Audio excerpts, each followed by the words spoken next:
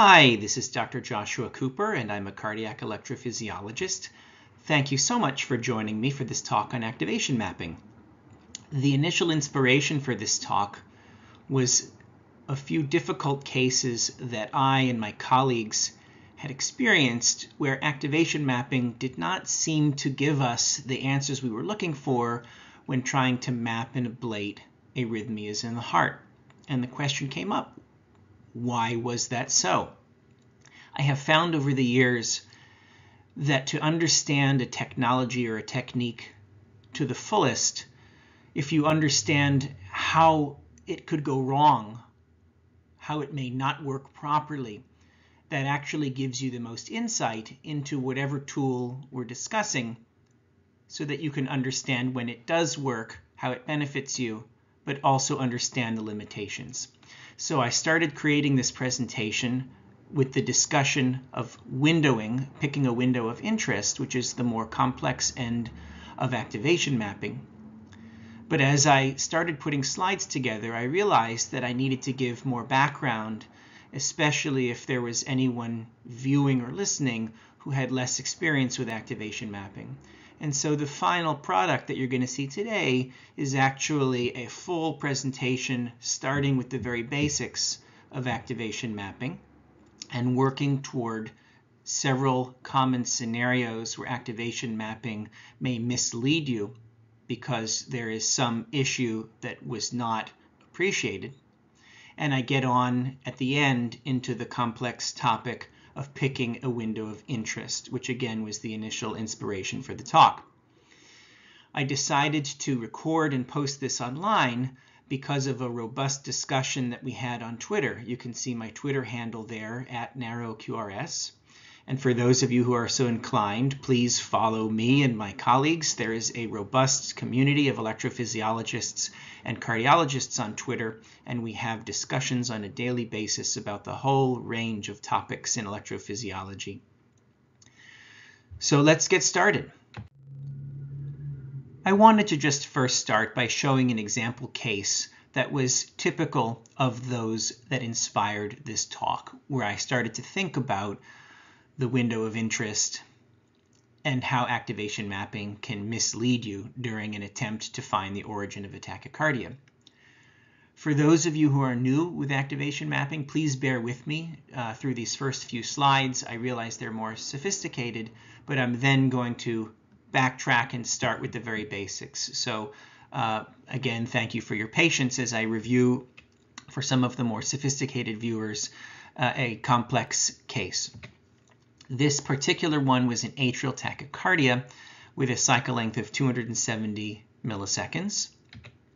And of course, we decided to create an activation map. And as is typical, we had a coronary sinus catheter in place, and we used the 7/8 pair of electrodes as our timing reference. We created a window of interest that spanned the reference electrode and covered the full cycle length of the tachycardia. And here is the map that was created. And at first glance, this activation map shows a red early spot here on the floor, right adjacent to a purple late spot on the floor of the right atrium. This is the inferior vena cava, the superior vena cava, and this is the tricuspid valve cut out. And when you see red meets purple, you initially think, well, this is a circuit revolving around the right atrium, which is what typical atrial flutter is.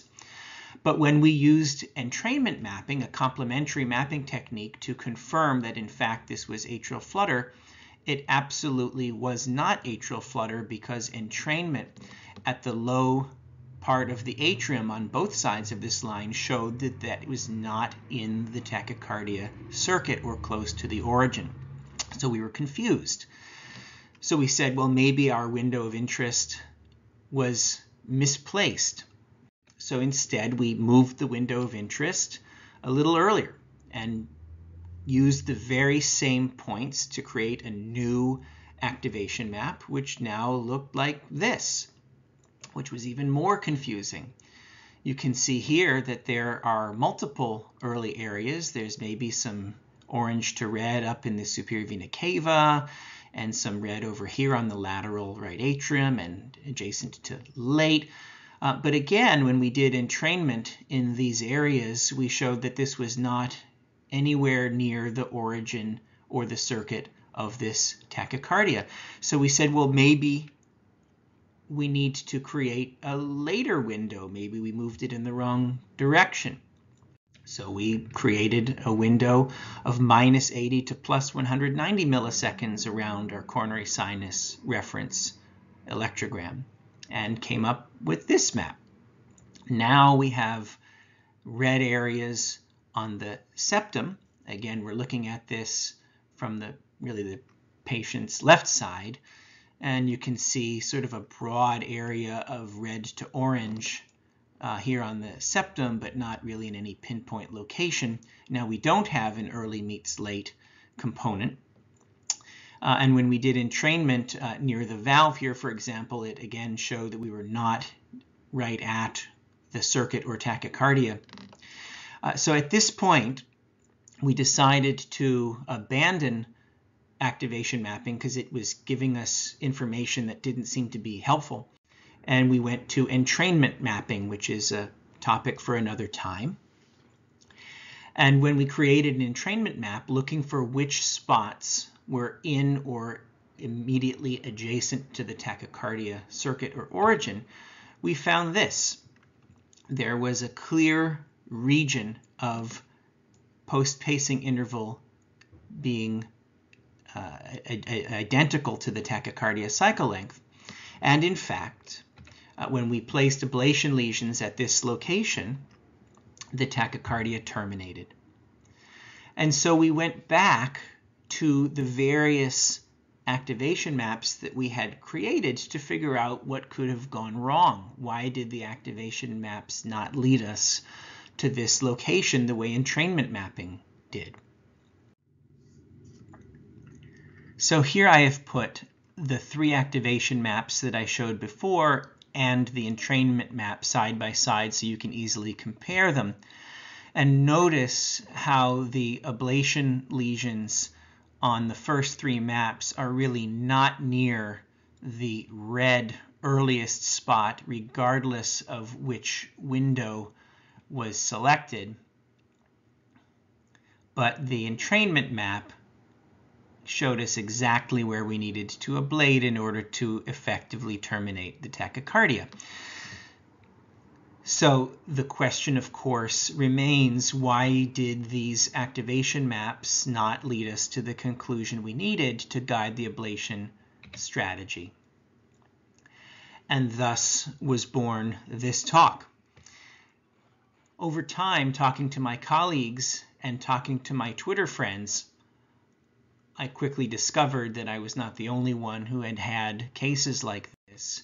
Here is just one example of somebody who was sharing a map where they were figuring out what would be the most appropriate window of interest because the effective lesions were not at all in the location where the earliest spot was identified on activation mapping.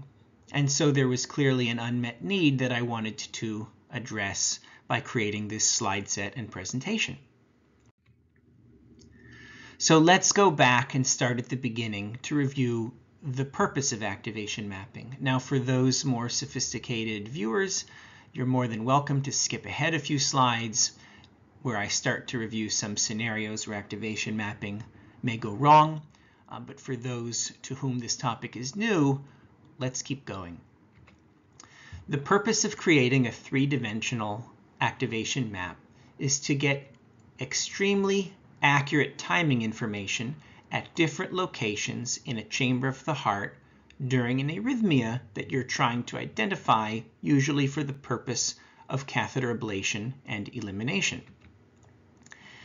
The computer system will remember all of the data you acquire in 3-dimensional space, and it's intended to display this information in a very easy to view format so that you can take a quick glance at this map and process all of this complex data very quickly to draw a conclusion.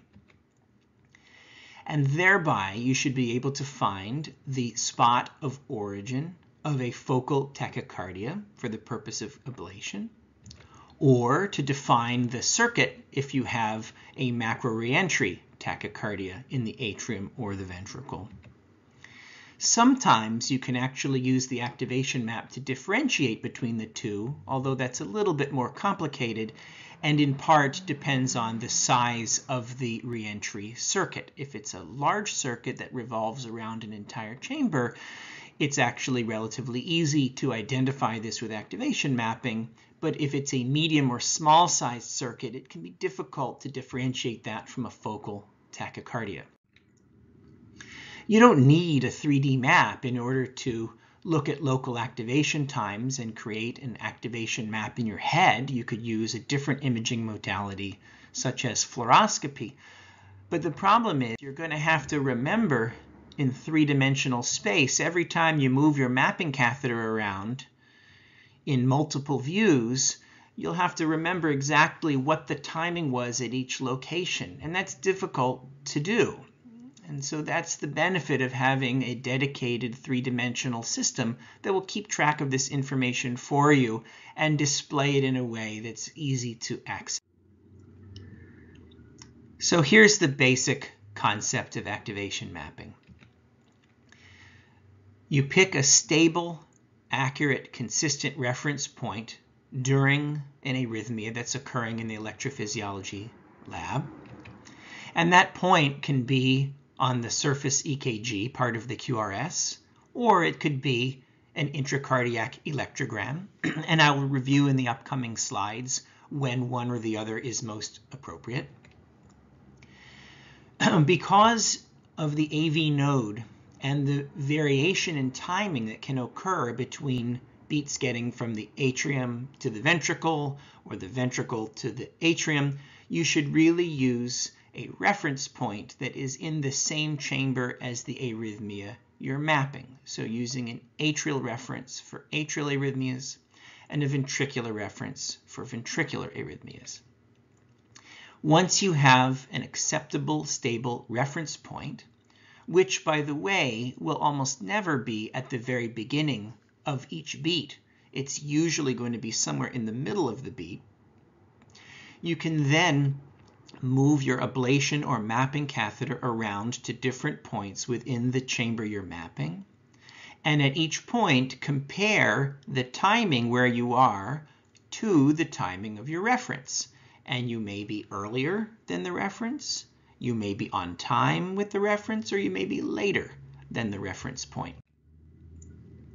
Here's a visual representation of what you're doing with activation mapping. This egg-shaped object represents a cardiac chamber, and you have an arrhythmia going along, it's some tachycardia, and you could use, for example, the surface QRS and say, I'm going to pick the peak of the QRS in a particular lead as your reference point, as time 0. Anything that you map that falls earlier than your reference point is defined as having a negative number, and anything that falls later than your reference point when you're mapping around is defined as a positive number. That's just the convention that's been adopted. You can also have a catheter in the heart and use the electrogram as your reference point, your time 0. And that's often done with atrial arrhythmias, as I'll review shortly. So let's say you put your ablation catheter at this location, your mapping catheter, I should say, and you record a signal that's 50 milliseconds in front of either your catheter reference or the peak of this QRS complex, whatever you're using as a reference. And then you move your ablation catheter to other places throughout that chamber, and at every location you're going to have a number, either a negative or a positive number, depending on whether that spot, activation-wise, is earlier or later than your reference. Now this is in fact an activation map, right, like this, but it's hard to scan the screen and look at every single number, which is why three-dimensional mapping systems have adopted color conventions, which makes it much easier to very quickly assess the information.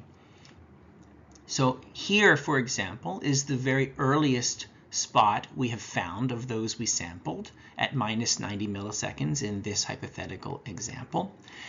And mapping systems are all a little different from each other in terms of how they operate, but there have been some general conventions that are used regardless of the vendor in terms of how the information is displayed. Typically, the earliest spot that has been mapped is identified with the color red.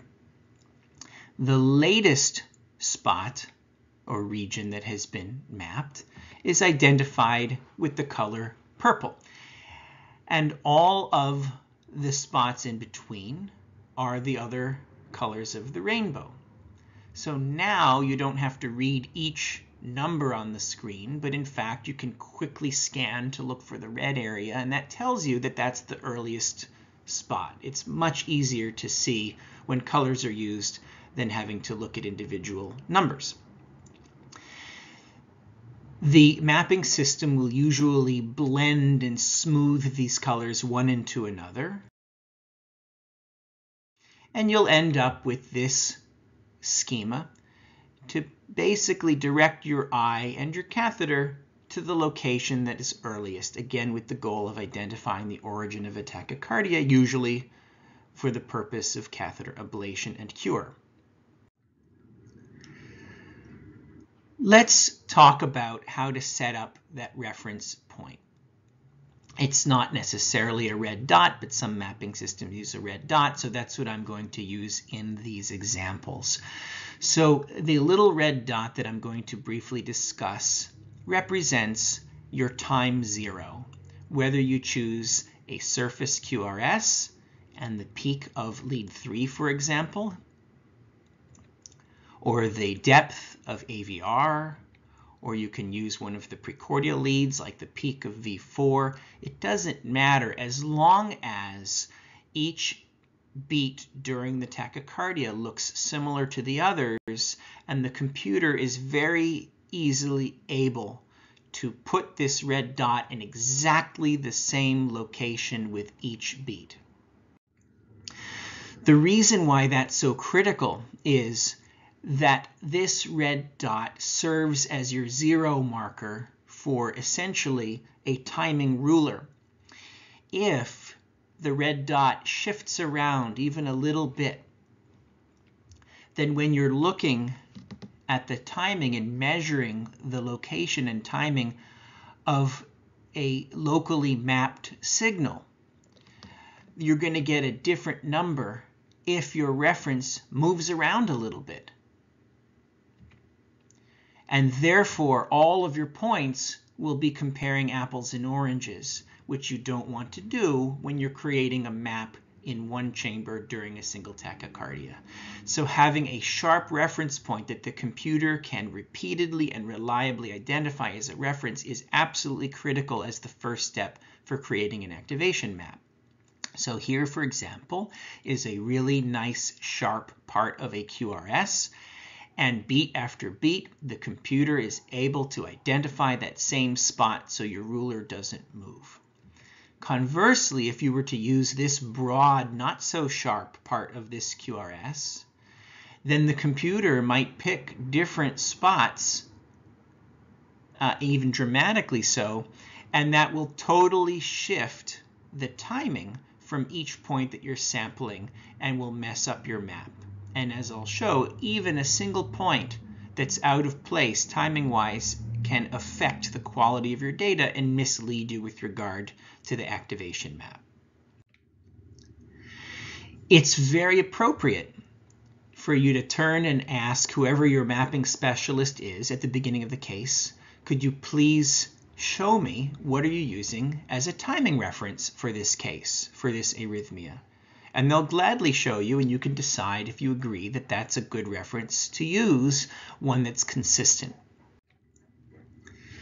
When you're making an activation map in the atrium, there are some issues that come up that are not as problematic in the ventricles. First of all, there are some electrical barriers in the atria that are not really a problem in the ventricles. You have more anatomic barriers, not just the mitral and tricuspid valves, but you have the superior and inferior vena cava, you have the pulmonary veins, you have specific pathways that signals tend to communicate between the right and left atrium, which are a little more limited than the way the right and left ventricles communicate. It's more common to have full thickness fibrosis in the thin-walled atria from aging, from other cardiac conditions or other systemic conditions that can lead to signals traveling around those areas of scar rather than smoothly traveling across the atrial chamber.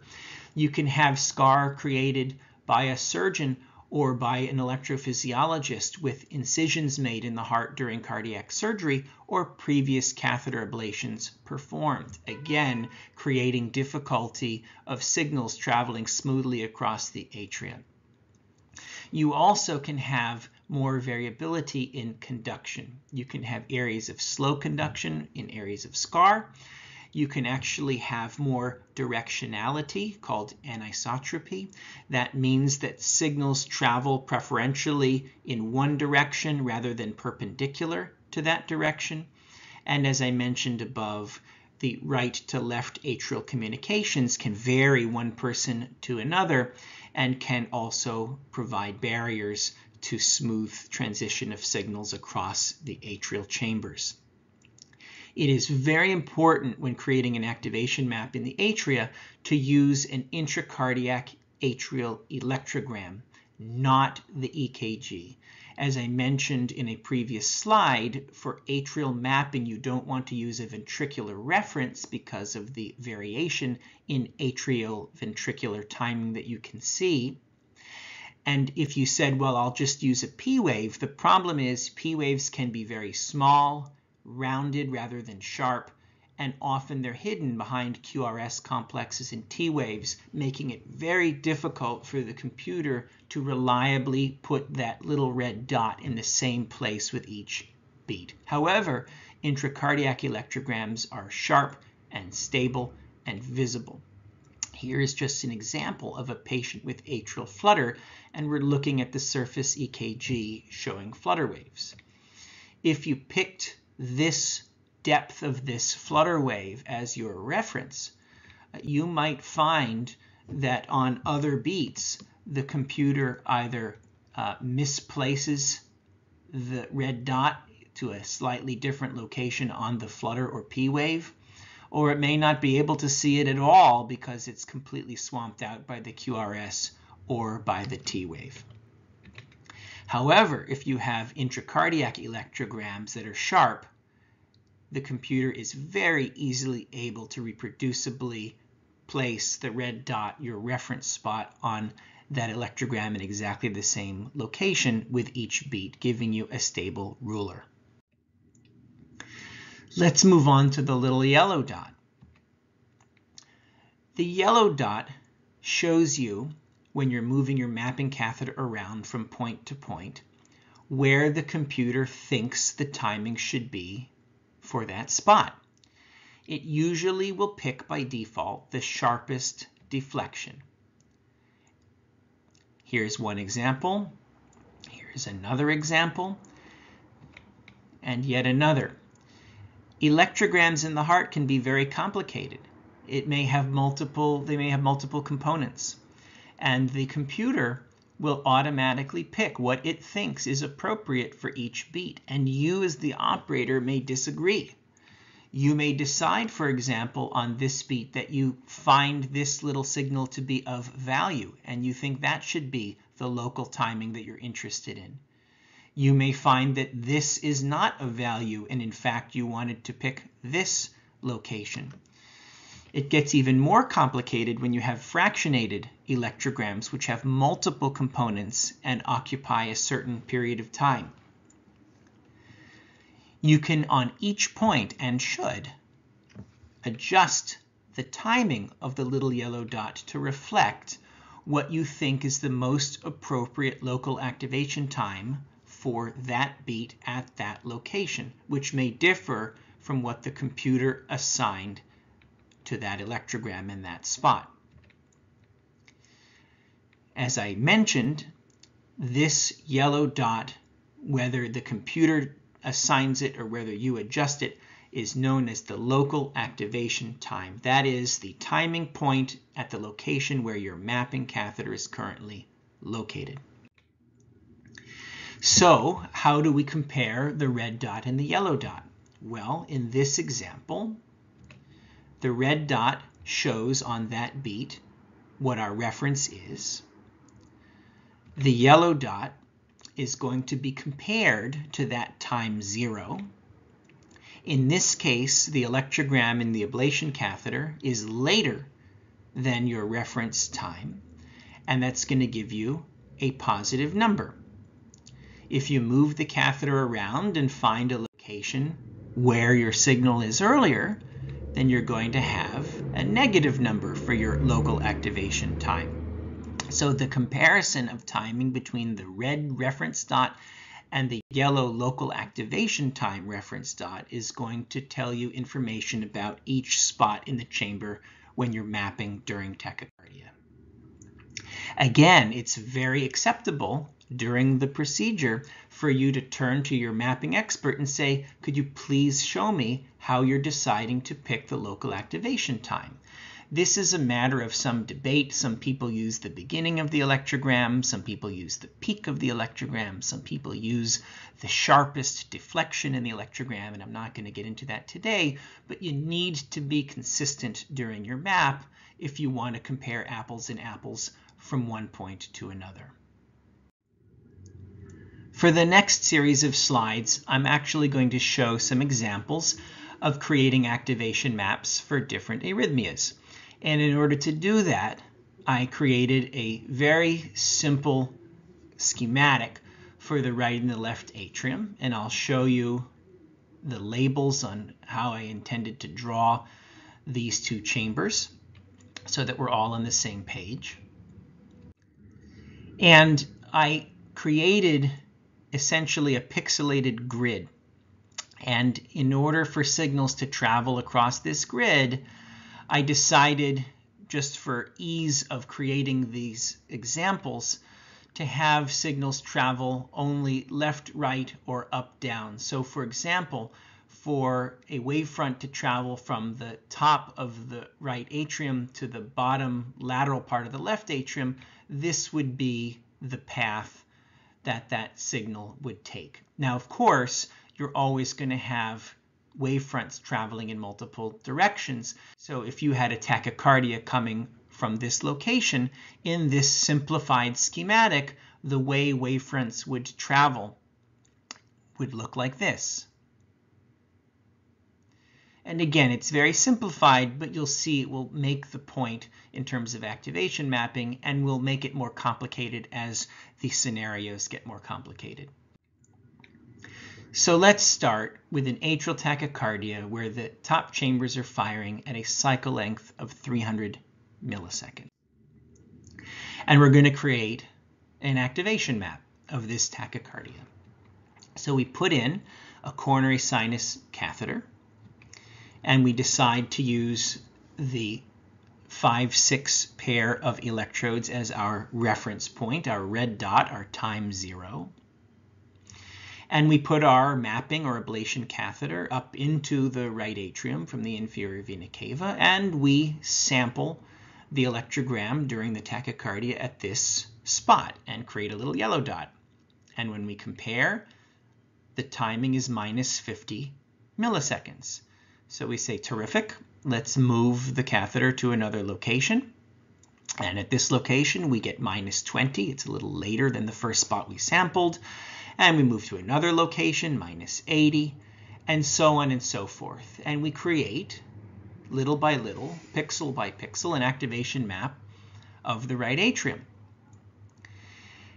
And just for the sake of thoroughness, we went over to the left atrium and we created an activation map over there as well. So we've sampled all parts of both the right and the left atrium and looked at the local activation times from each of these locations.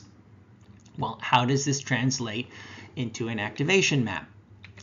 We first find the earliest and the latest spots. The earliest is now circled in red, that's minus 90 milliseconds. And the latest is over here, circled in purple, plus 30 milliseconds. And we now look toward our rainbow of colors. There are 7 main colors that are used. And we basically divide up the total activation time between the minus 90 milliseconds and the plus 30 milliseconds for a total of 120 milliseconds.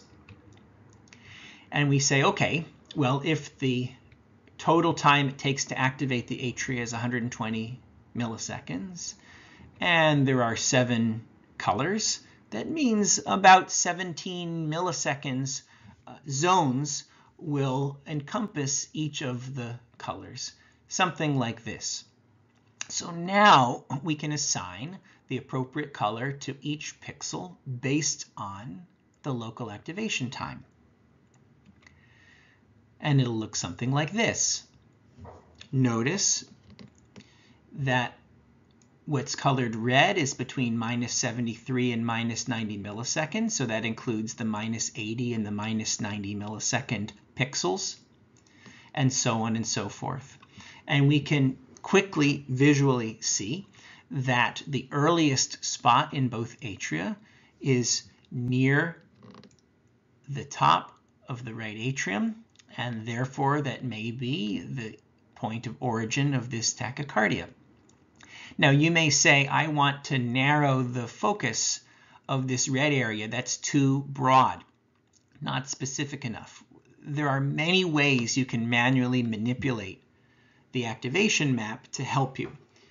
And that includes compressing the color scale. So instead of evenly distributing the time between the 7 colors, you can say, I'm going to restrict the time with red and expand the time with purple. And you can shift the color spectrum in this way. So now, for example, there's only a 5 millisecond spread with the red color and a 30 millisecond spread with the purple color. And it will make the map change to look more like this. So now, instead of a broader red area, you have a more pinpoint focal area that can lead your eye and your ablation catheter more precisely to the earliest spot. And hopefully that is the area you're looking for to target with catheter ablation. And so here we have correctly identified the source of this focal atrial tachycardia and can eliminate it. What if we decided, instead of using a catheter in the coronary sinus as our reference, to put a catheter along the crista up to the superior vena cava and use that, the pair of electrodes at the distal end, 1, 2, as our reference, and we have the same tachycardia? How will that impact our map? Will it completely change it and mess it up? Well, let's see. I've now created a new activation map using a completely different reference. And the numbers are all different in each pixel because the relative timing at each location compared to our reference is, of course, going to be different because our reference is in a completely different location. However, if you look and see what is the earliest spot and the latest spot, those remain the same, even though the relative time is different. The absolute earliest and latest are no different. And if you now create the same color spectrum using the compressed spectrum that I just showed, you're going to have minus 40 milliseconds be your earliest, plus 80 milliseconds be your latest, but there's still 120 milliseconds between them. And here is how the colors will be splayed out, again with the compressed color spectrum. And if you apply those colors to this new activation map, it will look exactly the same as the map looked with the reference in a different location, because the origin is the same. And this is reassuring to know that it's not really that critical which location you use as your reference, as long as it's consistent throughout the map you're creating.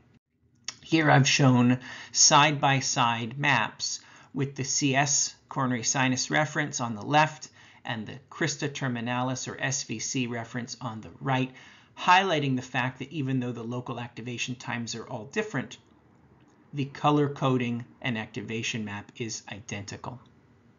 That's point number one. Let's move on to another tachycardia and map it. Again, I have a coronary sinus catheter in place. We'll use the same reference. And I've mapped the right atrium. And let's color code it after looking for the earliest and latest spots. Here we go. And now I've expanded the color spectrum again to make it even throughout. And here is our color map. Okay, terrific. So now we've found that the origin of this tachycardia is near the septum in the right atrium. The problem is, if you were to say, wonderful, I'm going to ablate at this location because this looks like the point of origin of this tachycardia, you'll be disappointed. You're going to find that it will not work. Why is that? Well, let's actually go and map the left atrium after being unsuccessful with ablation in the right atrium. If you travel to the left atrium and make additional activation mapping over there, you're going to find a surprise, which is that there's in fact yet an earlier spot than the earliest one you found in the right atrium. Here it is. It's minus 60 milliseconds compared to the reference, whereas the earliest spot you found in the right atrium was only minus 40. So if you now create a new activation map of both atria together, you're going to find a different color pattern. You're going to find now the origin appears to have shifted from what we thought was in the right atrium near the septum over to the left atrium near the mitral valve. This demonstrates a very common problem with activation mapping if you are not thorough. Recognize that the red and purple colors and those in between only reflect the points that you've sampled.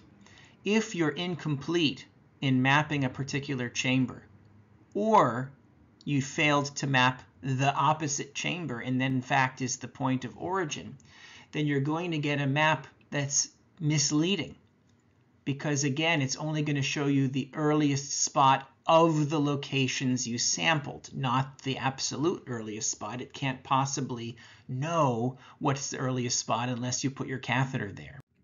Here I have put side by side the incomplete map of just the right atrium on the left and the full biatrial map on the right. And so the point of wisdom here is, especially if you're mapping the right atrium first and find that the earliest spot appears to be on the septum, you must consider the possibility that there are earlier spots on the other side of the interatrial septum in the left atrium that you haven't yet sampled. Sometimes there are tachycardias coming from the septum, and whether or not you map the other side, you might well successfully ablate them on the septum, but you need to consider the possibility, especially before ablating, that you may not have a complete map. And recognize that you will still get a red area if you have an incomplete map. And that does not tell you that you are at the site of origin. It just tells you the earliest spot of the locations you sampled. Let's move on to a macro reentry circuit like atrial flutter rather than a focal tachycardia like we were just reviewing. Here is atrial flutter with a cycle length of 270 milliseconds. And we created an activation map of the right atrium using the coronary sinus 5-6 pair as our reference. And here is the color spectrum that is shown when we develop this activation map. Notice that the biggest difference with this map is that now you have a red area adjacent to a purple area, which we did not see with the focal tachycardias. This is known as an early meets late location.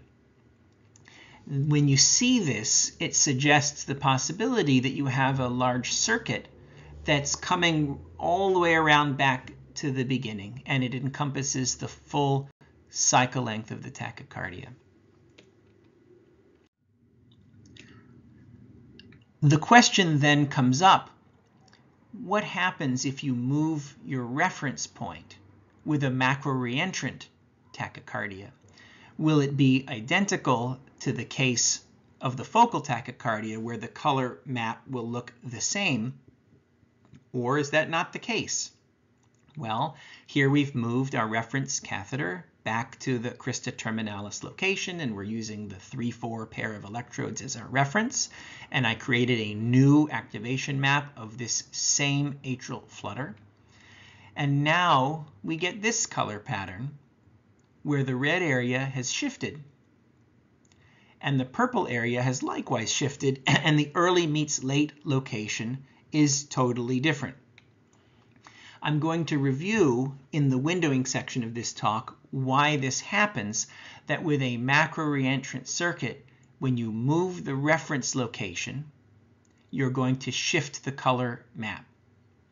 But it's important to recognize, before we even get into the topic of windowing, that early meets late simply shows you that there is likely a macro-reentry circuit present, but does not guide you with regard to the location for the optimal ablation strategy. You could make the early meets late be almost anywhere around the circumference of the right atrium, depending on what you use as a reference and how you pick your window. And that's arbitrary. It's not absolute. So don't be fooled into thinking that you must ablate along the border between early and late. That's almost never the case unless you happen to get lucky and you have that early meets late location happen to be at the anatomic location, which makes the most sense for ablation of atrial flutter, which is on the cavo-tricuspid isthmus, the floor that joins the tricuspid valve and the inferior vena cava, which happens to be the shortest and most efficient distance to ablate in order to terminate atrial flutter and prevent it from recurring. Here, side by side, is the same atrial flutter circuit showing how the color map changes when you change your reference point. On the left, the coronary sinus reference, and on the right, the crista terminalis reference point, and how the activation map shifts. Let's move on to yet another tachycardia and demonstrate another principle. Here's our coronary sinus catheter and reference. Here is an activation map created of this third tachycardia. And we find the earliest and the latest spots, and we color code the atria accordingly.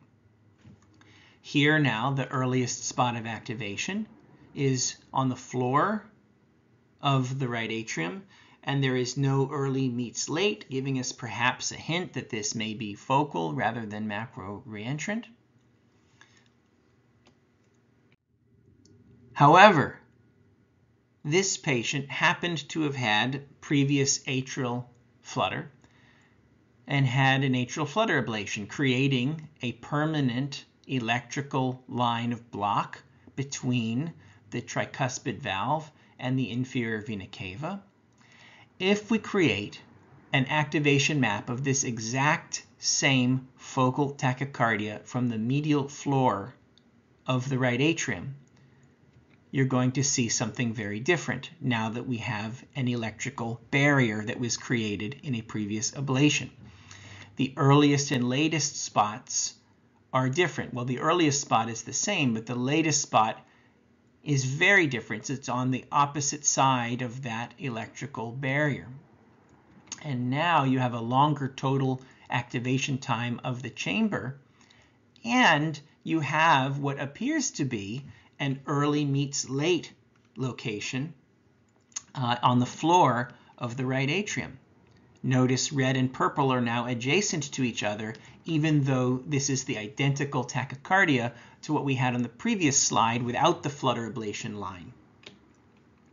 So this demonstrates an important principle, especially when we compare the two maps with and without cavo-tricuspid isthmus ablation.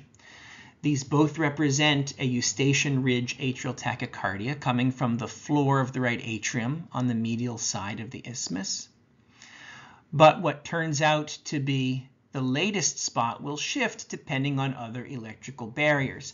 And you could easily be misled on the right to thinking that this is atrial flutter because it looks very similar to the atrial flutter case that I showed previously.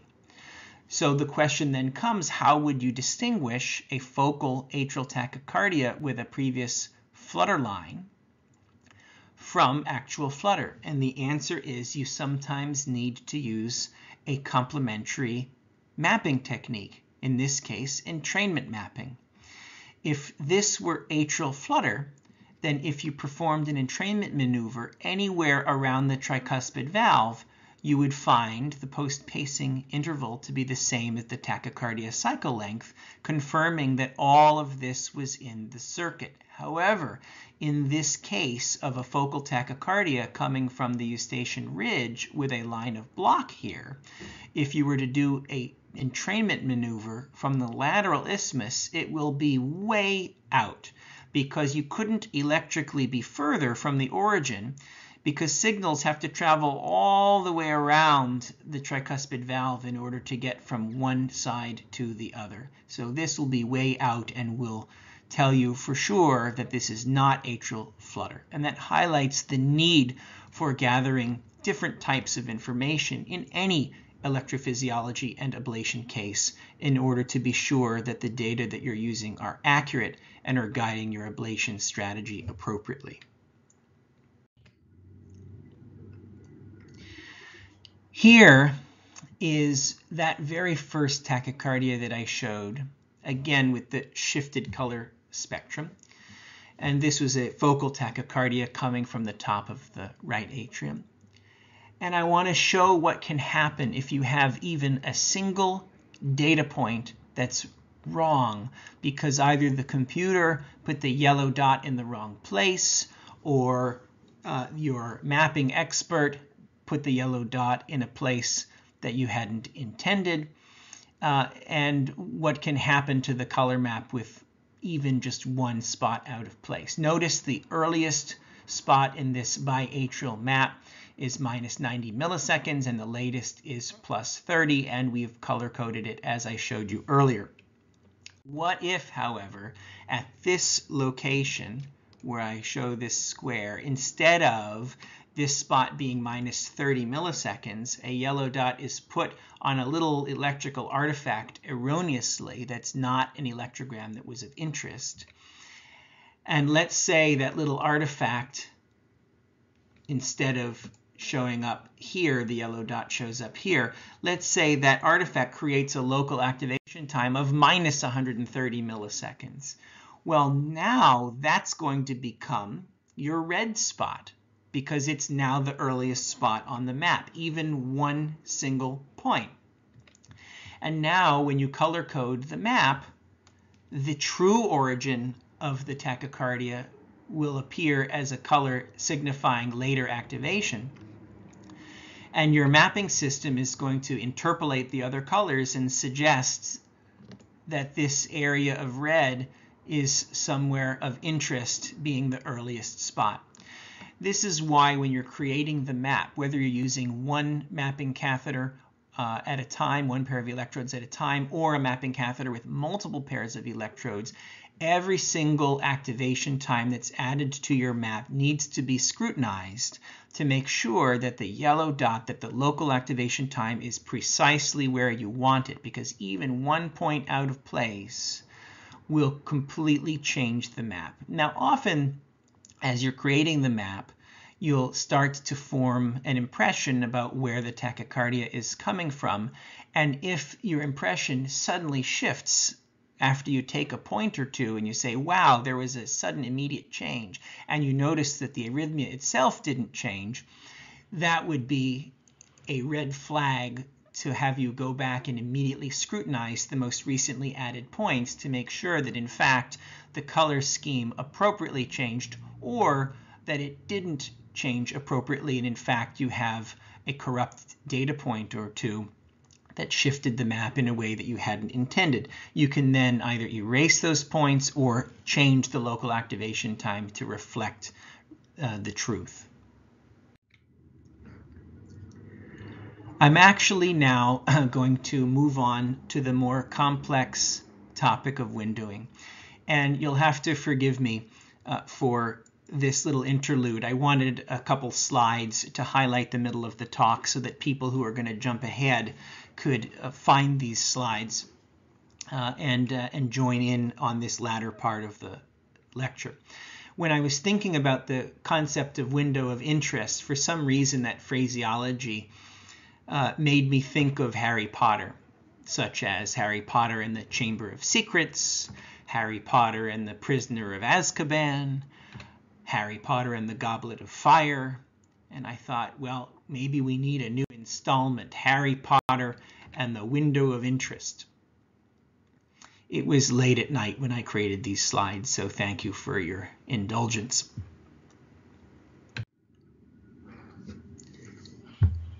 Here is the way I'm going to display the data moving forward for this topic of window of interest. This window is now going to reflect the view in the 3D mapping system. It's usually a gated view so that the surface EKG and the intracardiac reference electrograms appear to be stationary as the screen flickers, because with each beat, the computer overlays that beat on top of where the previous beat was. So what I mean by that is you'll see the screen appear to move, but the electrograms stay stationary.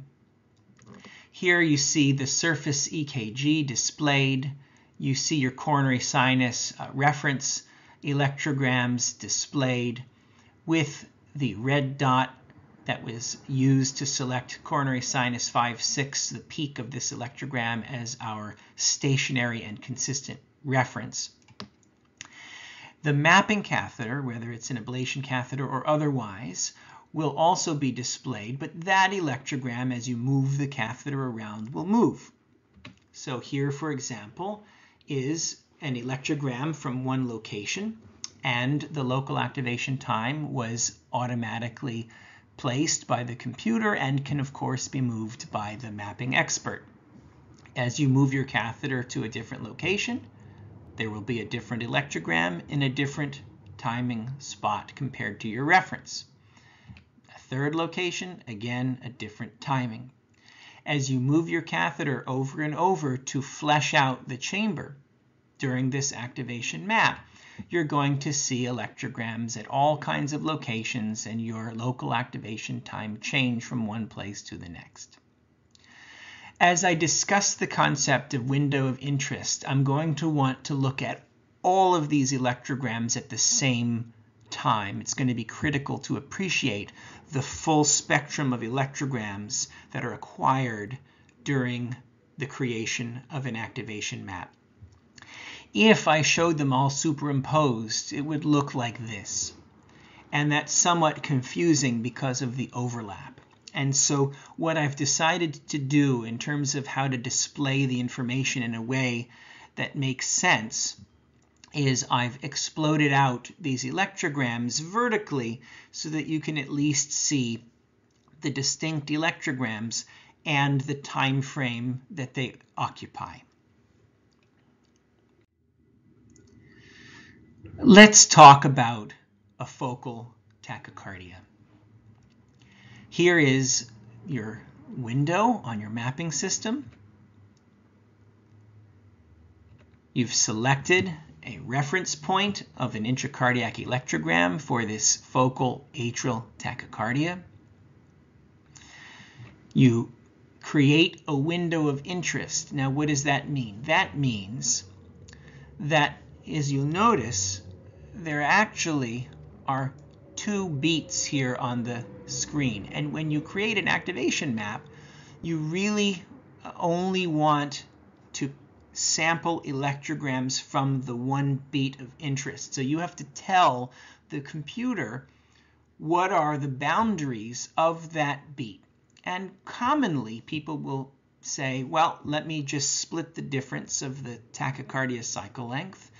And if the tachycardia cycle length is 300 milliseconds, for example, then they will start at time 0 at the red dot reference point, and they will go earlier than that point by 150 milliseconds, half of the cycle length, and 150 milliseconds later than that spot, with the total, of course, being the 300 milliseconds of the tachycardia itself.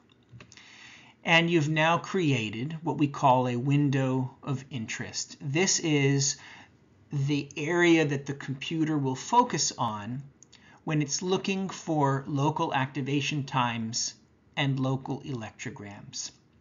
If an electrogram appears in the shaded areas outside the window of interest, then the computer will ignore it because it will say, well, that electrogram falls in a previous beat or a subsequent beat, and I'm not interested in that one. I only want to look at electrograms that are on this beat at this moment in time.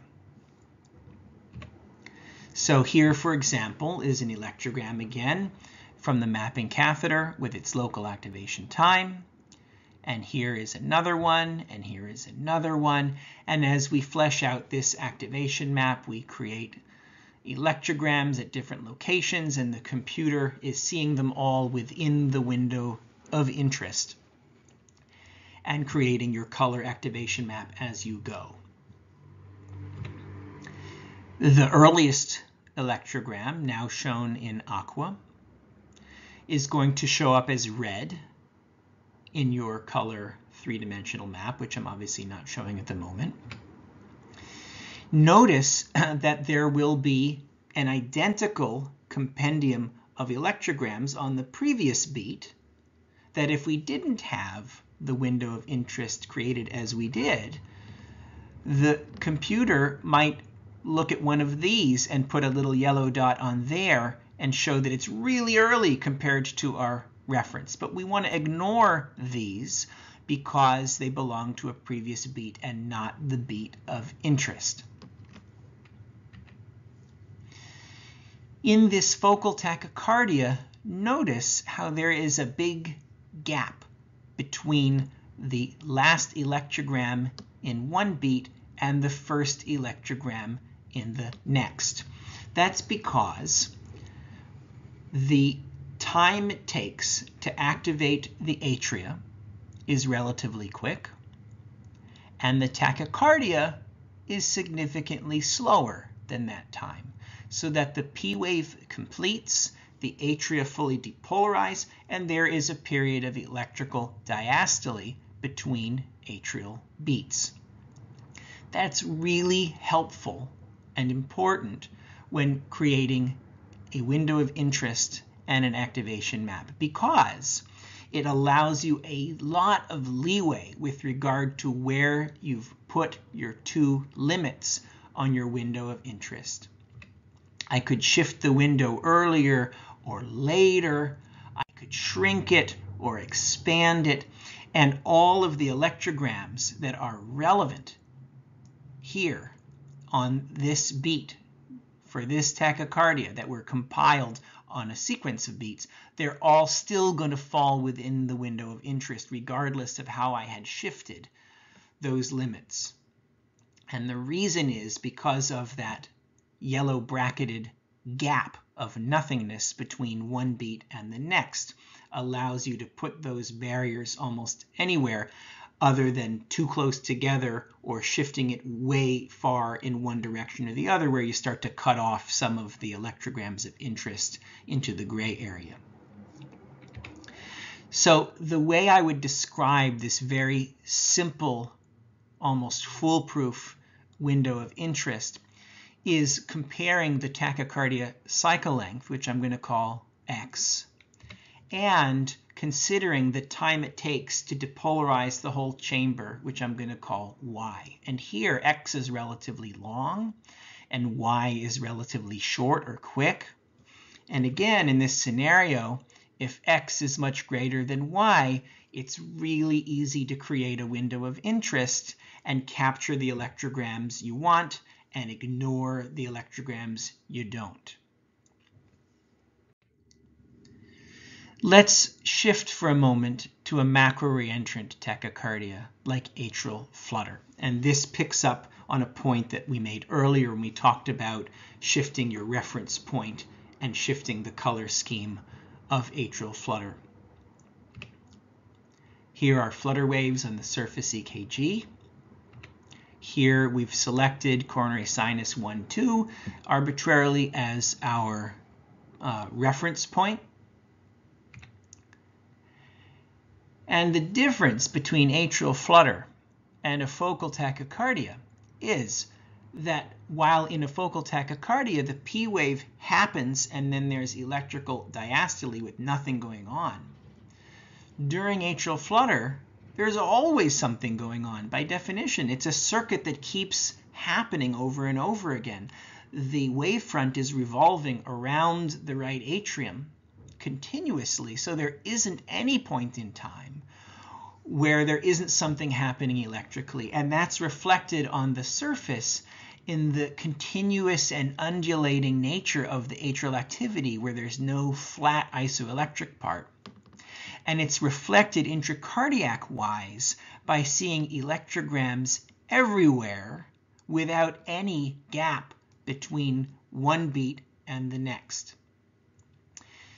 So if we were to create a window of interest here, let's say again we split the difference and we create a window of interest that is symmetrical around our reference point and encompasses the full tachycardia, that will define what is the earliest point that falls within our window of interest, shown in aqua here.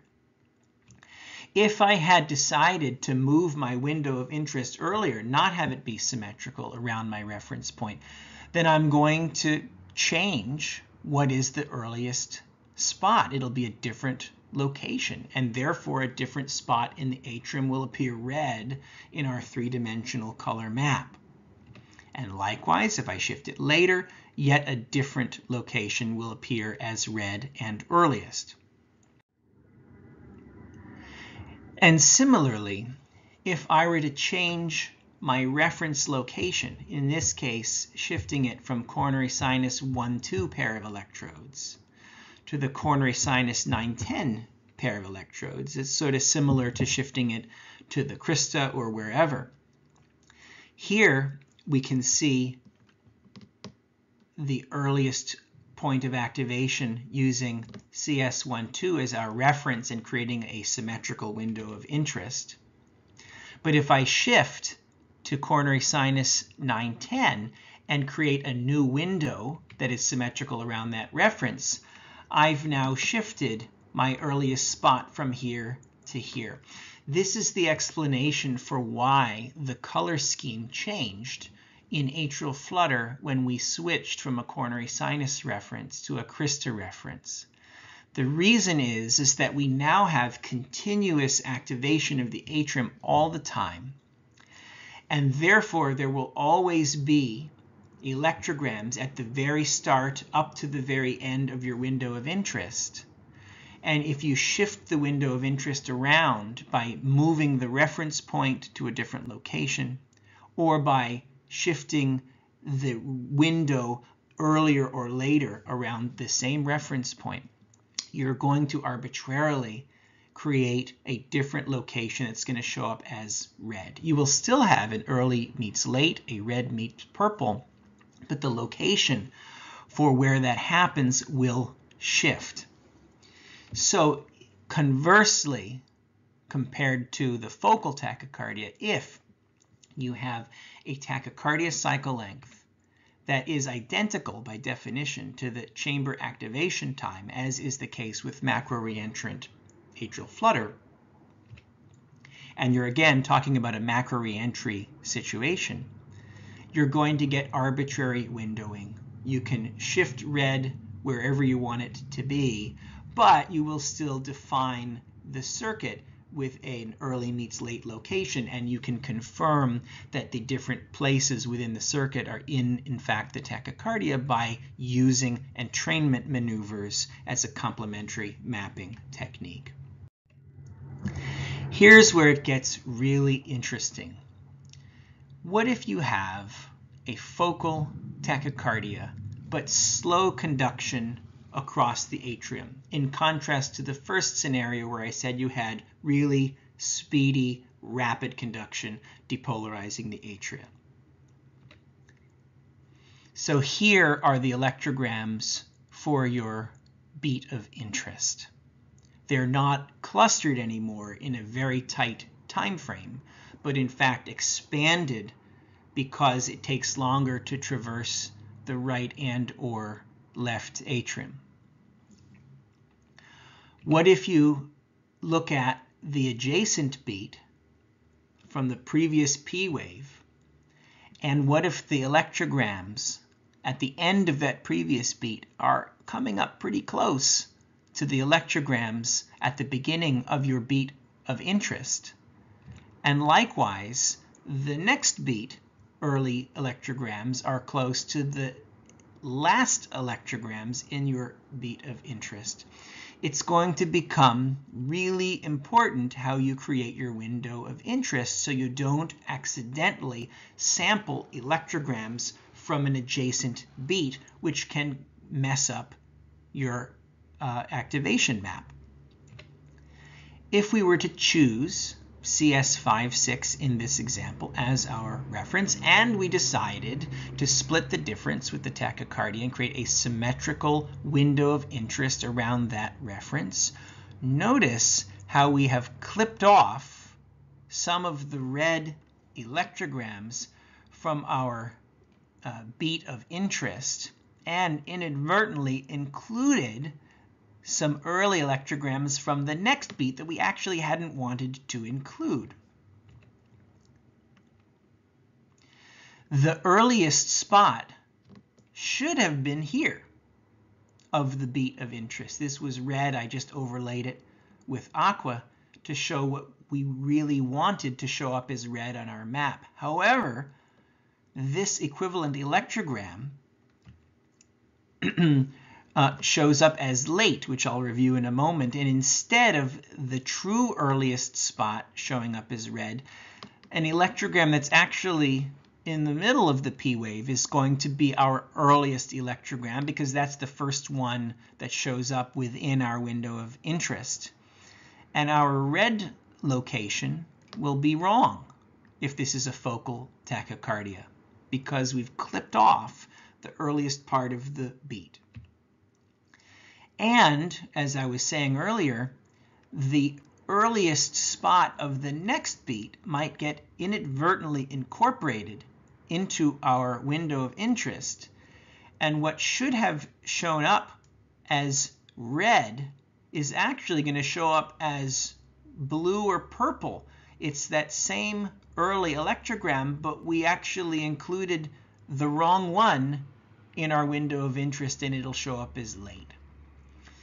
This is a problem when you're creating an activation map, when you have a faster tachycardia and or slower activation across the right and or left atrium, because your window of interest may not include the electrograms you want.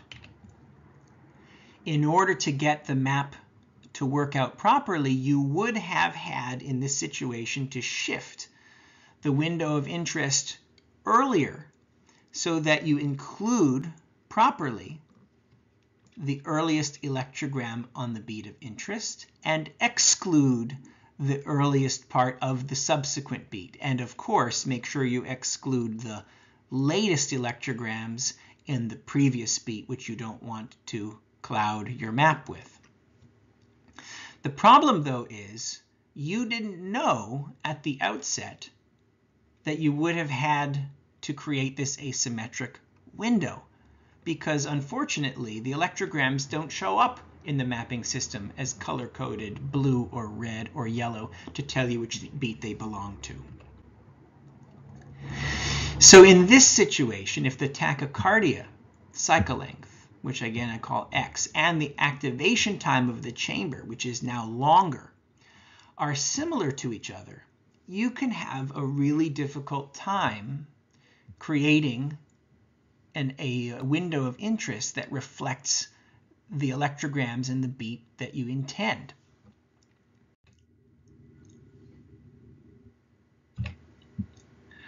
What if your reference point was actually really late? So for example, you have a right atrial arrhythmia and you decided to use the distal-most pair of electrodes in your coronary sinus catheter, such that your reference point is right at the very end of the beat.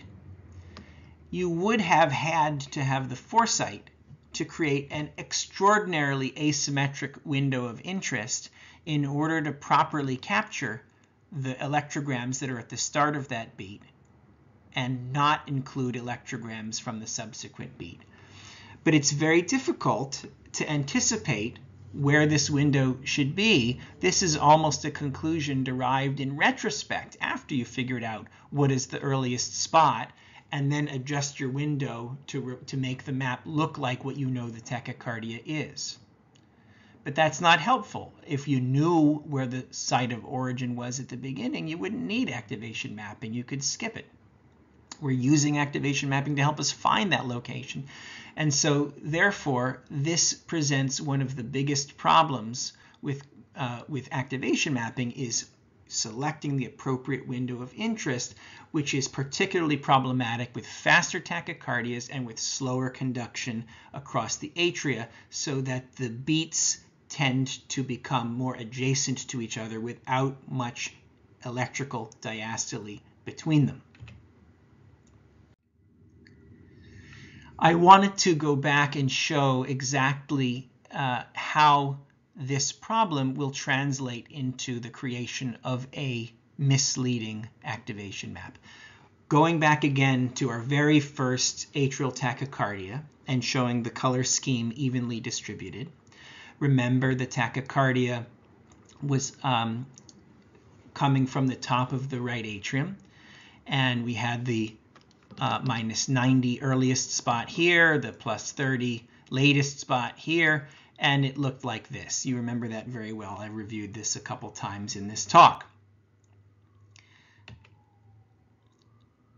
This tachycardia I designed for there to be rapid conduction in this model from pixel to pixel. So if I now show the three-dimensional mapping system window next to our color map here, you can see how all of the electrograms are clustered within the window of interest, and the earliest spot falls within the window of interest and shows up as red on our map. Again, the scenario where the tachycardia cycle length and the chamber activation time are very favorable in terms of the creation of a window of interest. The previous beat over here and the subsequent beat are well out of our window of interest because of the electrical diastole that allows us a lot of leeway where we put our window. Even if we make it symmetric around our reference or asymmetric, it will almost certainly allow us to sample the points properly and create a color map. However, going back though to the situation where the activation time is slower because of scarring or barriers, and it's now similar to the tachycardia cycle length itself, your window of interest is potentially going to, as I reviewed before, clip off electrograms that are of interest and incorporate electrograms that are not. The problem is that your mapping system is not going to color code the electrograms according to what beat they belong to. It doesn't know. All it knows is which electrograms are falling in your window of interest. So here is my window of interest, somewhat symmetrical around my reference point. And instead of me showing you these red electrograms of interest, now notice what's going to happen to all these electrograms within the window of interest. They're all going to look the same, and you're going to be creating an activation color map that is going to use this information, assuming that those are all electrograms of interest. So you're going to have missed out on the earliest electrograms of this beat, and you're going to have added the early electrograms from the next beat that are going to show up as late in this window. Well, how does that translate into a color map? Here I have shown the new activation times according to the misplaced window of interest if the conduction velocity in this model slows from 10 milliseconds per pixel to 20 milliseconds per pixel. Instead of having the early spot be located here where the tachycardia is originating, now your early spot is going to be at multiple locations as indicated with the red circles. And your latest spot, instead of being over here, is now going to be here, where you've incorporated signals from the next beat that are going to be even later than the latest signals from the current beat.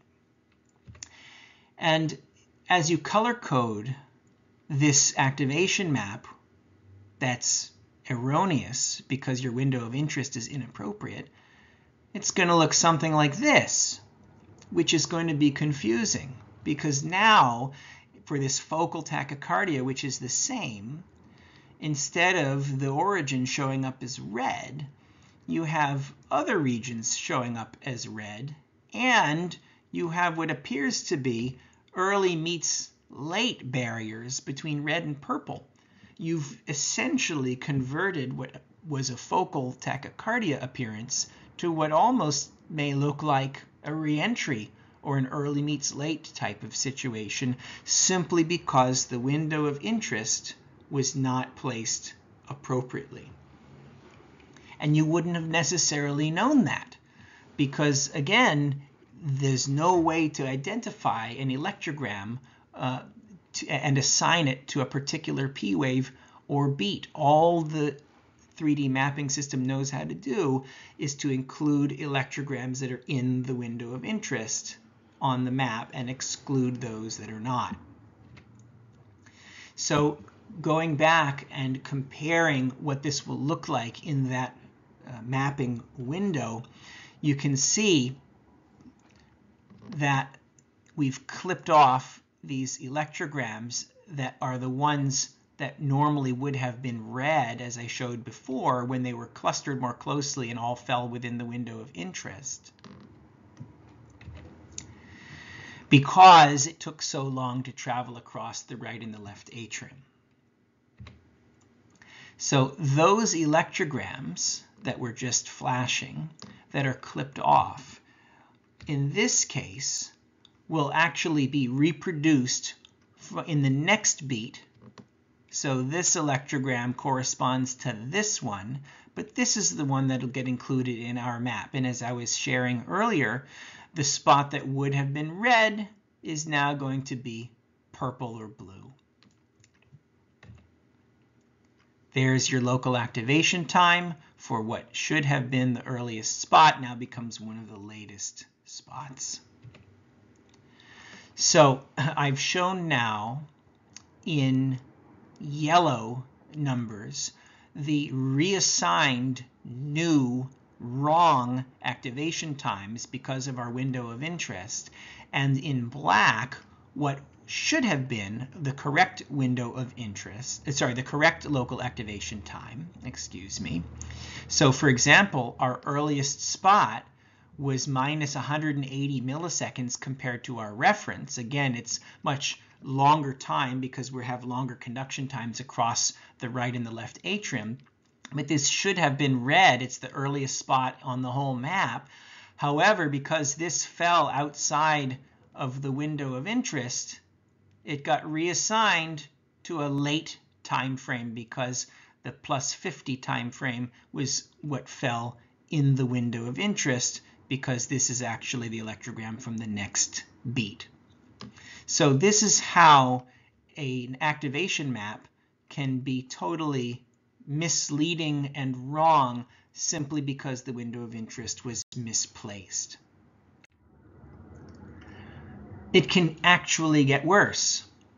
What if you have a very fast tachycardia and or very slow conduction because somebody's had previous surgeries or ablation or scarring or whatever, to the point where not only do the electrograms span a wider time frame, but in fact you can get overlap with the previous and the subsequent beats, because when one beat is finishing, for example, conducting across the atria, the next beat has already started again. This happens. You can actually get overlap between beats where there actually are two simultaneous wavefronts happening. The new wavefront from the new beat that just occurred, and the old wavefront from the previous beat that hasn't finished traveling across the atrial tissue. So now try to create a window of interest that only includes the desired red electrograms and ignores the blue and the yellow adjacent electrograms. It's impossible, because any vertical timeline that you draw here at the beginning or at the end of your window will always encompass the adjacent beats. You're going to clip off the beats of interest at the beginning and or the end of your desired beat, and you're going to incorporate the tail end of the previous beat and or the beginning of the subsequent beat. And again, remember, you're not going to have color-coded electrograms to tell you what's what. So putting it back in the same terms I was using, if your tachycardia cycle length, X, and your total activation time of the chamber, Y, have this relationship where it takes longer to get across the atria than the actual cycle length of the tachycardia with a focal or even a micro reentry mechanism, it's pretty much impossible to pick a window of interest that actually will work and give you a map that makes sense.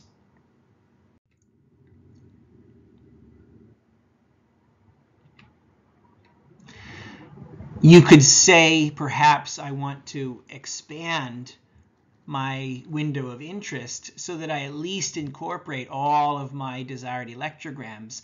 But if you have a window of interest that is wider, longer than your tachycardia cycle length, you're almost guaranteed to incorporate erroneous electrograms from the previous and the subsequent beats into your map, and that will only complicate matters. So it's really never a good idea to create a window of interest that is wider or longer than your tachycardia cycle length. Sometimes, in fact, people like to use a window of interest that is always slightly shorter, 90 to 95% of the tachycardia, just to be extra certain that you're not capturing electrograms from adjacent beats. Many people, though, will make that window identical to the tachycardia cycle length or very slightly shorter, but certainly you should not make it longer, even though that might at first glance appear to make sense. In order to demonstrate how complicated this can get when you have very slow conduction and or a very rapid tachycardia, I had to create a more detailed atrial model with more pixels. And so here we are with our right and the left atrium with many more pixels in each. And to make it interesting and realistic, I added a couple little areas of scar that will serve as barriers. And around these areas of scar, I actually created little slower areas of conduction. And I have a little scale at the bottom for those interested, where I varied the conduction speed from 1 pixel to an adjacent pixel, anywhere between the fastest 10 milliseconds per pixel up to the slowest 25 milliseconds per pixel. And this is reality, where in areas of scar you have slowed conduction. So here's the model that I chose to use, and I'm going to use a coronary sinus reference catheter for the arrhythmia that I'm going to create and display in this activation map that's forthcoming. Again, here's 910 as the reference, and you're not intended to look at all of these local activation times, but you should appreciate the amount of time and energy that went into creating this very detailed activation map of the right and the left atrium for this tachycardia that has a cycle length of 280 milliseconds. And so we are going to create a color map of the right and the left atrium according to the local activation times.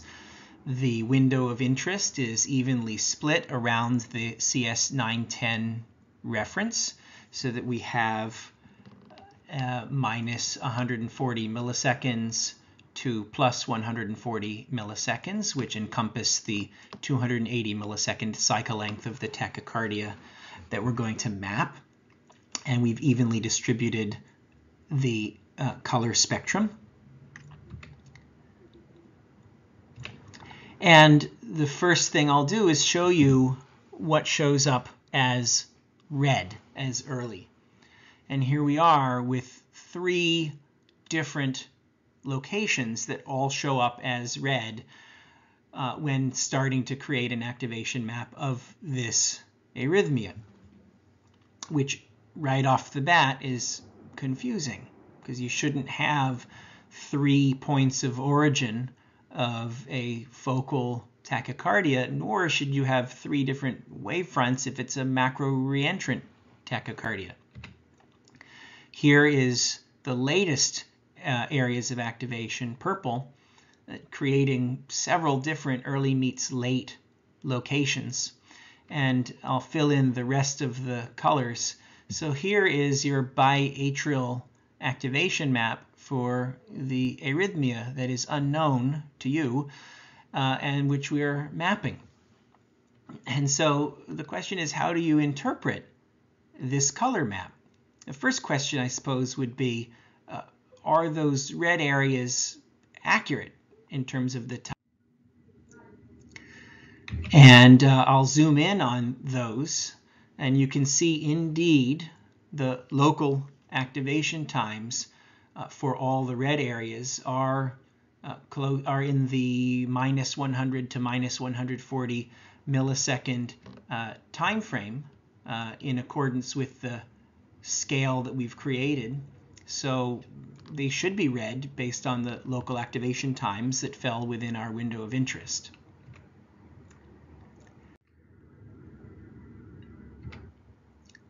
So the question is, what happened? And this is one layer more complex than the previous example I showed, where the top of the right atrium tachycardia showed up as purple because our window of interest clipped off the true start of the beat and incorporated the beginning of the next beat.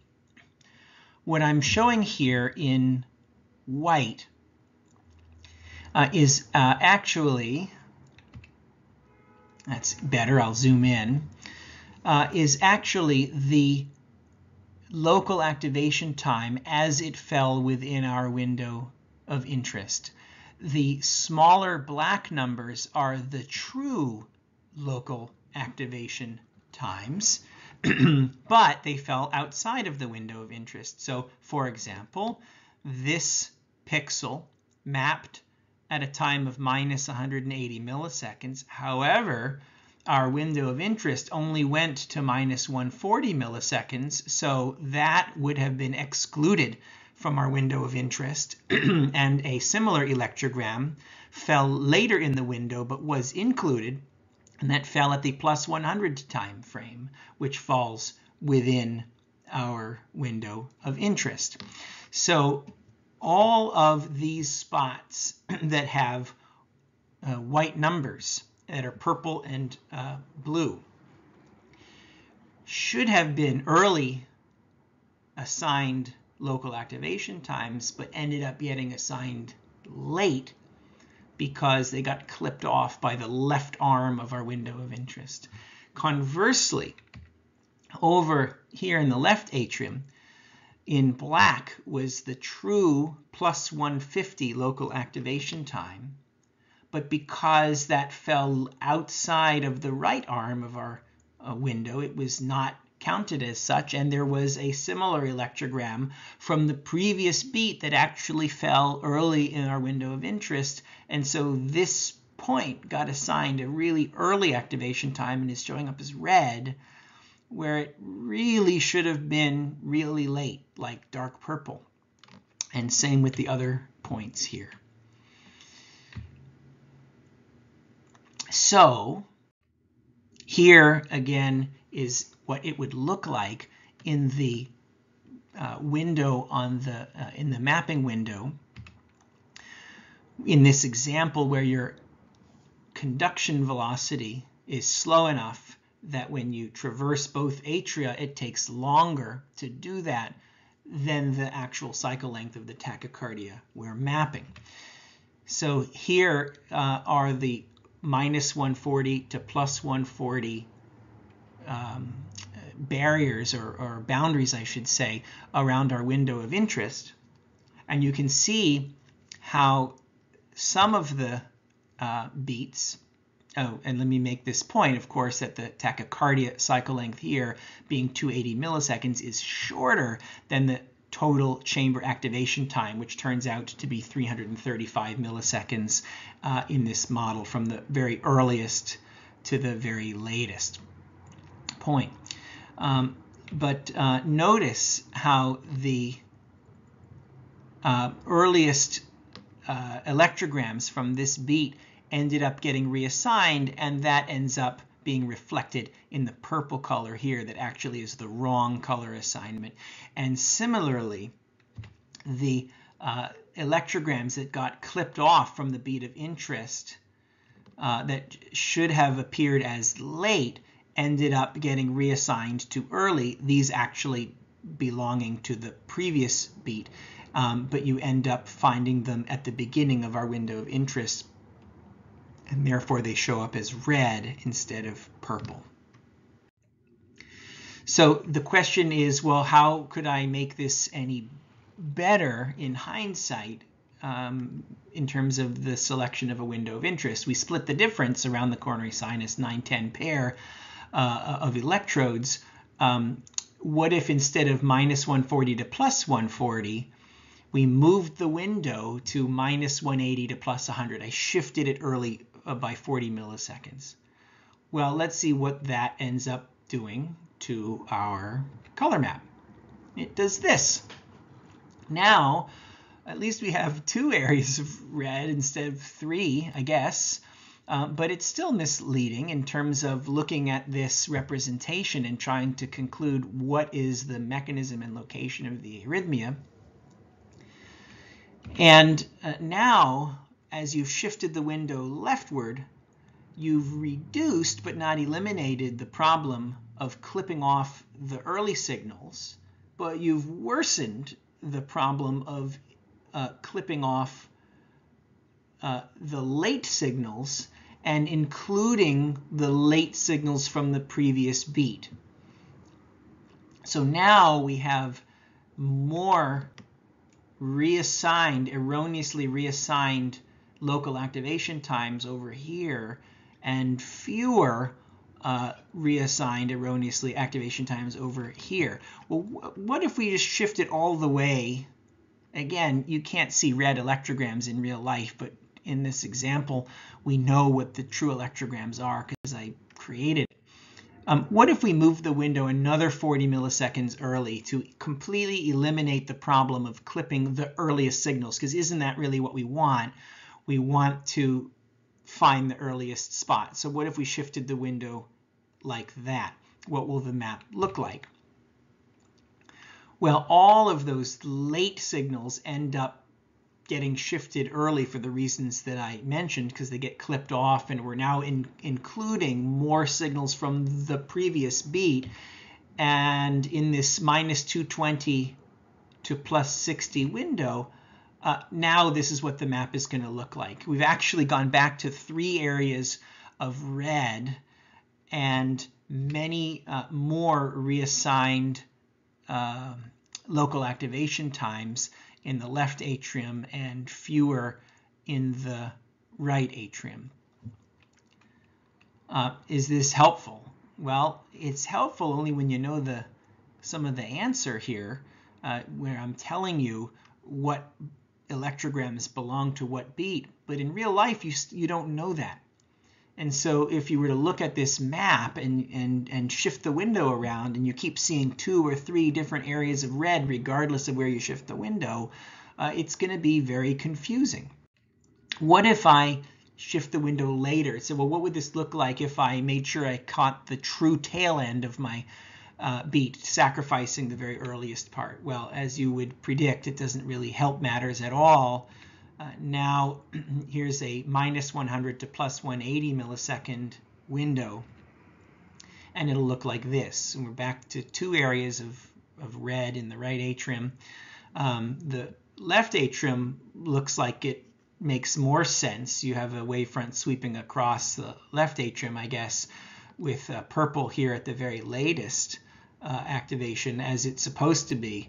But you have many more falsely reassigned spots in the right atrium because you've clipped off many more early electrograms on this beat and included the early electrograms from the next beat, which will show up late in the window and therefore show up as purple.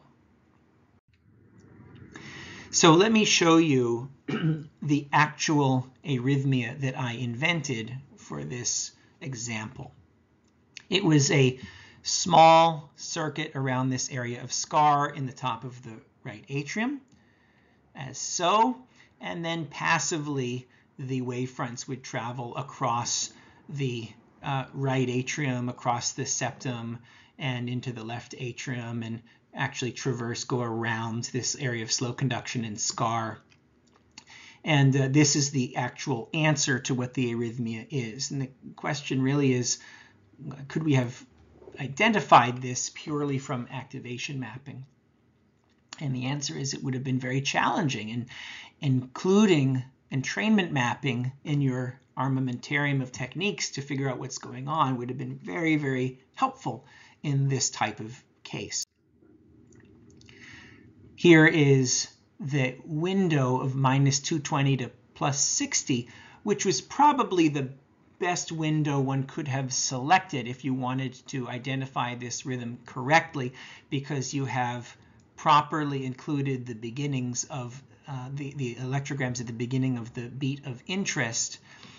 And you can see now that there is an early meets late here and a sequence of colors traveling counterclockwise around this scar. Interestingly, if you would eliminate the left atrium here and not consider it, this actually gets much easier to interpret because you don't have all of that late activation by the time the signal travels across the whole right atrium and the whole left atrium. And this is actually opposite to a point that I made earlier in the talk, which is you need to make sure you are comprehensive in mapping. You need to make sure that you map the whole chamber thoroughly and that you in fact even go transeptal if your earliest spot is on or near the septum and you wonder if you've in fact encompassed the origin of the tachycardia.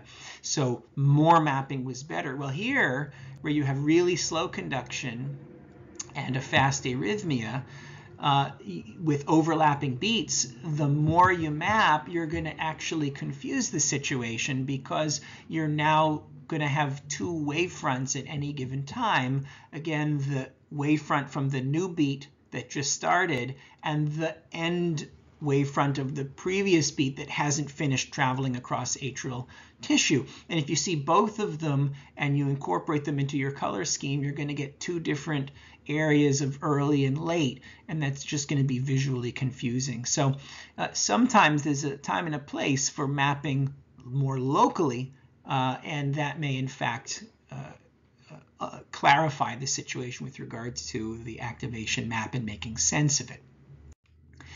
So it actually wasn't a coincidence that I created a small reentry circuit near the superior vena cava as that last example, because that was in fact exactly the rhythm from the very first example I showed at the beginning of these slides. Going back to this slide that you remember well from the start. The question that I had in mind after I created this talk and then went back to this index case, I asked myself, well, what were the pitfalls in activation mapping that led to these erroneous maps and led to entrainment mapping really being the main tool that helped guide ablation? Well, there were several problems with this arrhythmia and the activation map that all together led to the problems that we encountered. First of all, this patient had had a previous cavo-tricuspid isthmus ablation with a line of block on the floor of the right atrium.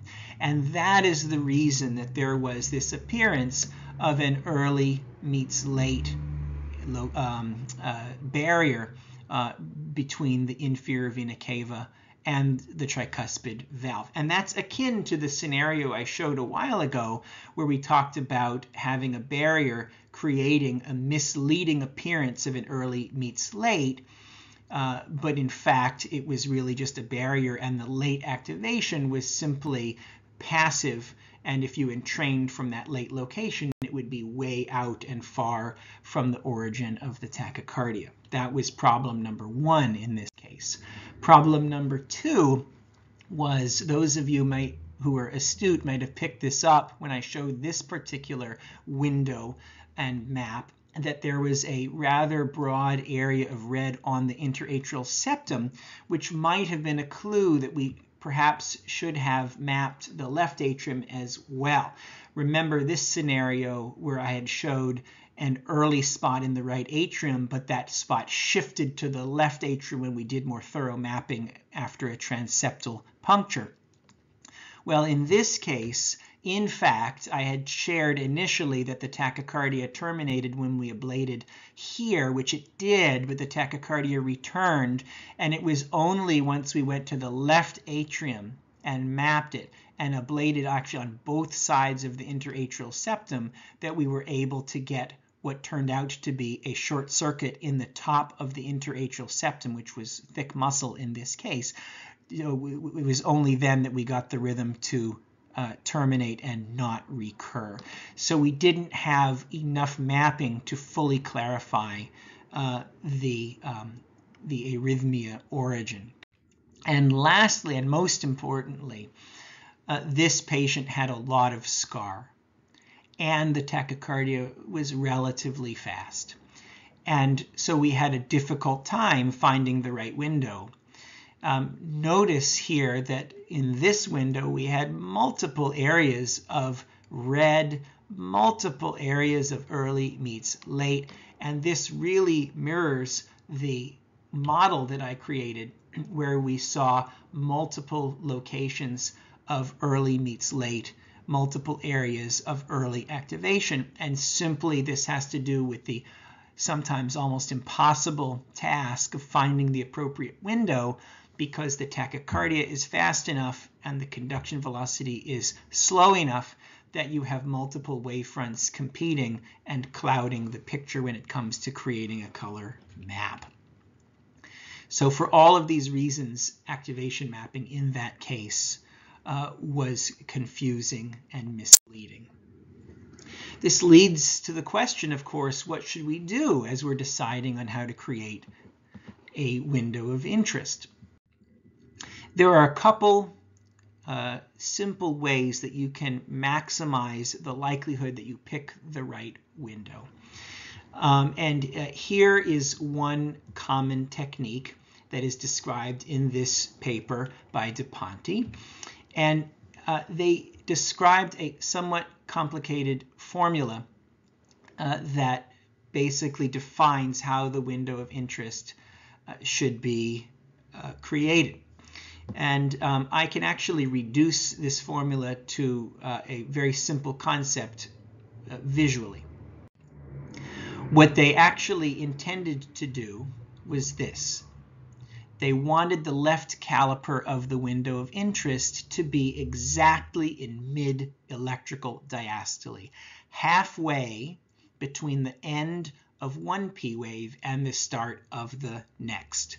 So if you could figure out where a P wave starts and ends, that's the electrical systole, and you found the electrical diastole period from the end of one P wave to the start of the next, and then you found the exact middle of that diastolic electrical period, that will serve as your left caliper for your window of interest. And then you look at the tachycardia cycle length and you make the right caliper for your window of interest either at or slightly less than the tachycardia cycle length. As I said earlier, some people like to use 100%, some people like to use 90 or 95% of the tachycardia cycle length. You don't want to go much shorter than that because you want to make sure you include the electrograms of interest in your window. But that is the DePonte window. And the point of this is to make sure you try to catch the very beginning of the electrograms of interest by having the window start in diastole before electrical systole begins, so you don't clip off the initial electrograms of the beat of interest. There's your window. Another method from the Mass General said, well, atrial tachycardias may be analogous to ventricular tachycardias in PVCs. And in VT or PVCs, we often will use a window of interest that starts at least 40 milliseconds before the beginning of the QRS, because that's about as early as you get. And maybe that should be the same or analogous in the atrium. So if you found the beginning of a P wave and you use a window of interest that starts at least 40 milliseconds, or they say at 40 milliseconds before the onset of the surface P wave, then that may give you a window that will catch the earliest electrograms for that beat and not clip them off and miss them. And so here's how this would look. If you say, okay, here's the onset of the P wave in this atrial flutter example, and you precede that by 40 milliseconds, that's where your window will start. And then you look at the tachycardia cycle length and you go 90 to 100% of the tachycardia cycle length and define the end of your window, and there is your window of interest. Notice in both of these methods, you are not using the 50% rule. You're not saying, I'm going to take a reference and split the difference, split the tachycardia cycle length in half, and go minus that half amount and plus that half amount. In both cases, instead, you're using the surface P wave, and you're defining the left caliper not anything to do with where the reference is, but where the P wave onset is, so that you can be sure to catch the beginning of the electrograms for that beat. And your reference electrogram may be early or late in that window, but certainly not in the middle of it. And it doesn't matter where it is because, again, the timing is relative, as we reviewed at the beginning. It's not the absolute local activation time, it's the relative activation time that matters. The problem with these methods is it's often really hard to know where is the start of the P wave. For example, is it here in this example? The segments preceding what I initially thought might be the beginning of the P wave here are not flat. They're not isoelectric. It's not really electrical diastole. So this P wave might start anywhere in here. There might be electrograms that are happening. Even if it's not a lot of bulk of tissue that's being activated, it may be enough that I should have included that as part of the P wave. What about here? Is this the beginning of the P wave in this tachycardia example? What about these small little blips that appear beat after beat that are not artifact but are real? Are those to be incorporated into the P wave, and the P wave may start earlier somewhere over there? So in order to define a DePonte window or an MGH window, you need to define the beginning of the P wave, and that's not always easy for these reasons. But also the fact is that many times there can be 1-to-1 or 2-to-1 AV conduction, and you can't find the beginning of the P wave because the P waves are buried in the T waves and or the QRS complexes. So here, for example, is that bump the P wave, the T wave? Is it a U wave? It would be very difficult to define the beginning of the P wave and therefore define where your window of interest should be. So in summary, here are the points that I think one should take from this talk. First and foremost, when you're starting to create an activation map, you need to make sure that you have a sharp, stable reference that's appropriate for the rhythm that you're mapping. That would, of course, be a sharp R wave peak or S wave trough on the surface QRS if you're mapping the ventricles for a VT or a PVC. And for atrial arrhythmias, you want to use an intracardiac electrogram on a stable catheter, which is usually positioned in the coronary sinus, which tends to be a location that houses the catheter well and prevents it from migrating through the case. You need to be sure that all local activation time points are taken in the same rhythm that you're looking to map. If the arrhythmia terminates or switches to a different arrhythmia in the middle of the map and you continue to take points, you're of course going to end up with an activation map that blends the two arrhythmias into one, and it'll be a meaningless activation map. So it's always important to double check, especially if you notice that your color scheme seems to be changing. You need to confirm that you're in fact in the same rhythm that you were when you started. You should also be sure that with each point you've assigned the local activation time correctly and according to your preference. This includes when you have double potentials or fractionated signals at a particular spot, you need to have a consistent way to annotate them from a timing standpoint. Usually people will take the first sharp deflection when there's a multi-component signal, but you have to decide what is your goal. For example, if somebody is mapping a Purkinje initiated PVC, you're going to want to be sure that in your activation map you include only the His-Purkinje signals at each point and not the local myocardial signal if you want to properly map that His-Purkinje PVC. You want to make sure you don't include artifactual signals or unwanted far-field signals in your activation map, because as we discussed, even a single point will completely throw off the map if it's annotated at the wrong timing.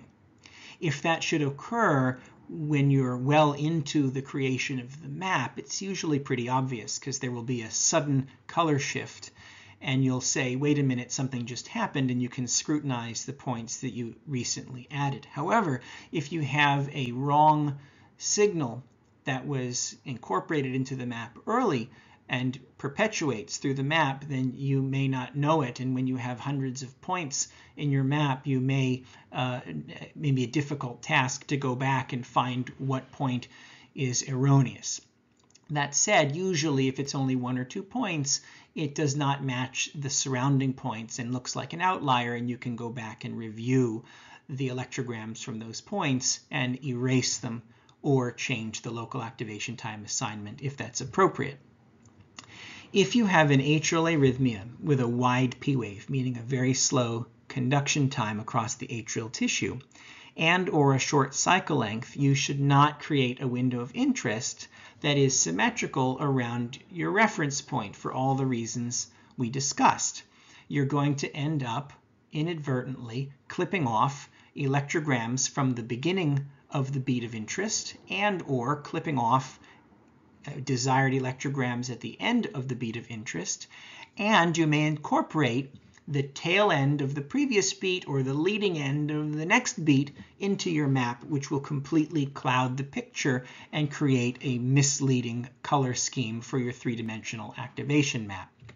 Instead, you should have your left window of interest margin precede the surface P wave by at least 40 milliseconds and as early as the mid-diastolic point between P waves, according to DePonte, as we reviewed. It's so important when you're making an activation map to understand the basic principles of activation mapping so that you can troubleshoot. It's really only when you fully appreciate the limitations of activation mapping and how it can go wrong or mislead that you really can become masterful at using it as a tool.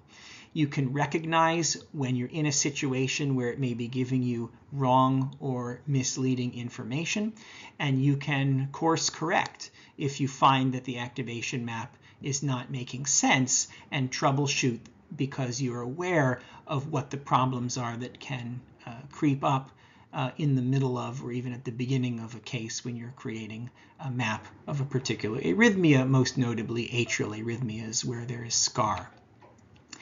Lastly, it's always important to get data from multiple locations using multiple techniques in order to confirm what you think you know. That means using entrainment or other complementary mapping techniques to confirm that yes, this spot that appears as red is in fact early, and or you have an early meets late situation. Use entrainment to be sure that you are dealing with a macro reentry circuit and not simply a focal tachycardia with a passive late element because of a line of block, for example. So it's always important not to put all your eggs in one basket, and that's just a general good piece of advice for all of electrophysiology. I really want to thank you all for your attention. I hope you found this activation mapping talk useful.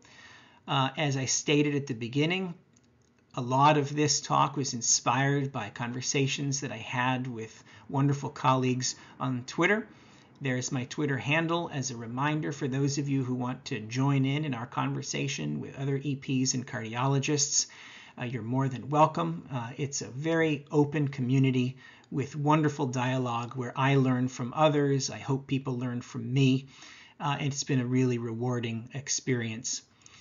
So again, thank you. I hope this was useful, and I look forward to creating other talks in the near future that I will share.